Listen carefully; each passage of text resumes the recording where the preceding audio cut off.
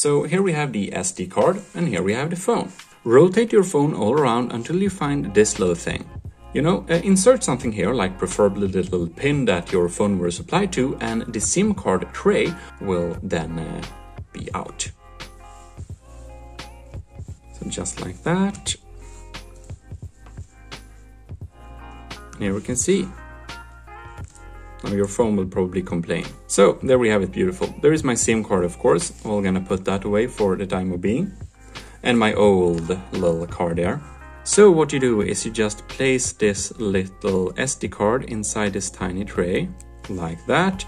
And your SIM card as well, but I'm going to remove this soon, so this is just for tutorial purposes. So your SIM card and your SD card, and you just insert it. Be a little bit careful, just like that, and click. Now it's in. And now we can begin the process inside the phone. And if your phone does not have space for a little SD card like that, well, chances are you cannot expand the memory at all on your phone, sadly.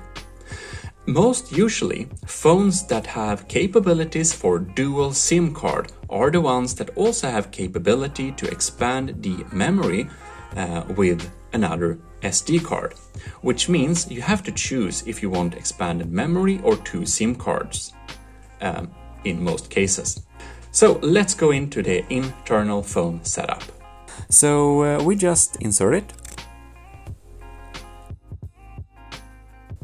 It doesn't support or anything like that, and we get a little notification here. You don't need to care about that, just remove it.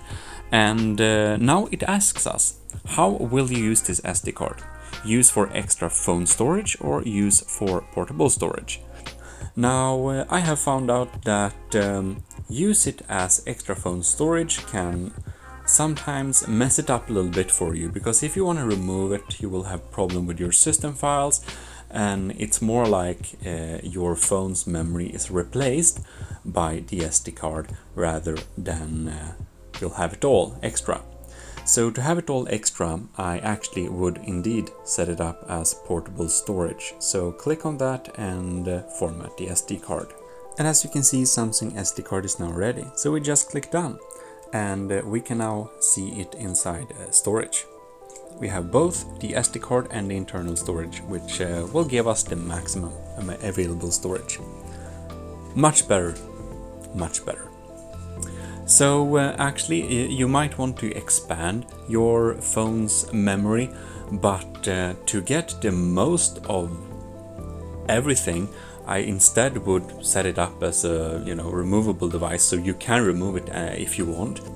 You can like instead go into the camera app, settings, and inside the settings we can set it to save to SD card, because realistically this is where the biggest files will be kind of saved.